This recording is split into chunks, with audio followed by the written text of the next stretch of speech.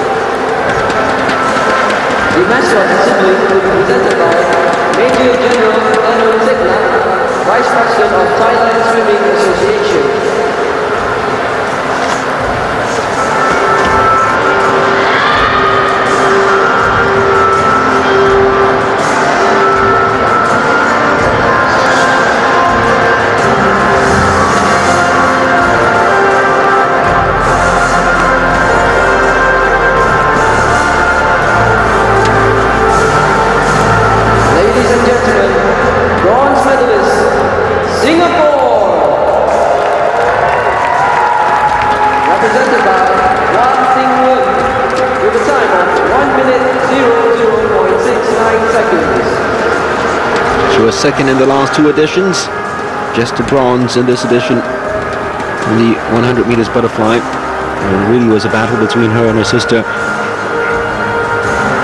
Already a gold medalist in the 50 fly, her sister a gold medalist in the 200 fly. Ladies and gentlemen, silver medalist, Thailand! And the party pooper for a 1-2 Quah finish. Kornkarnjana, Sapianchai of Thailand. It's a new personal best for her as well. 60.45 seconds. Slightly off the national record set by Kitia Patrawadi. Was good enough only for 4th place in this final. Well, and ladies and gentlemen, before today, only Tauli had gone below 60 seconds at the SEA Games. Tauli did it 4 times in a row. Now let's make it 5 times in a row that a lady has gone below 60 seconds. She is just the second to go below 60 seconds at the SEA Games. That's the name, Quah Jing. A butterfly double.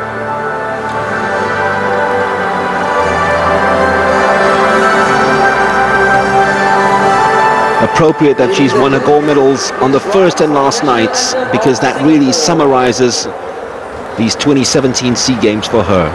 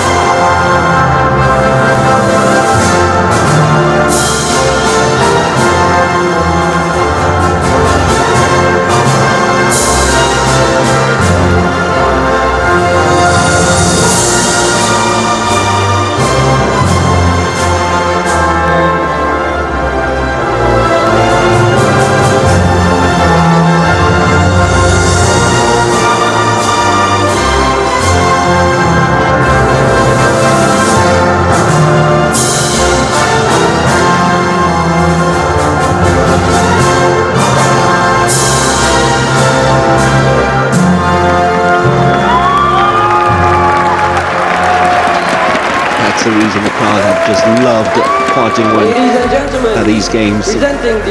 Always ready to flash you a smile, and she really came into these games as the lesser known of the Quah family. I think all of Southeast Asia knowing a lot about the exploits of Quah Ting and Quah Jing, of course, especially on the worldwide level. But trust me, by the time Manila comes around, That name Quah will be on everybody's lips already, especially with what she has done at these SEA Games. And she joins a special list of Tao Li, Jocelyn Yeo, Junie Sung, Karen Chong, Pei Chin Ju, and Patricia Chan as Singaporeans who have won this event at the SEA Games. And just the second Singaporean to go below 60 seconds. In fact, the second swimmer to go below 60 seconds at these games. Now, I've just been told that Jocelyn has done it once as well. If you're watching Jocelyn Yeo, pardon that, she has also gone below 60 seconds once. So 3 have gone below 60 seconds in the 100 meters butterfly, and they all are Singaporeans. It's 10 in a row now for Singapore in this event. 12 of the last 13 editions of the games, Singapore have won gold.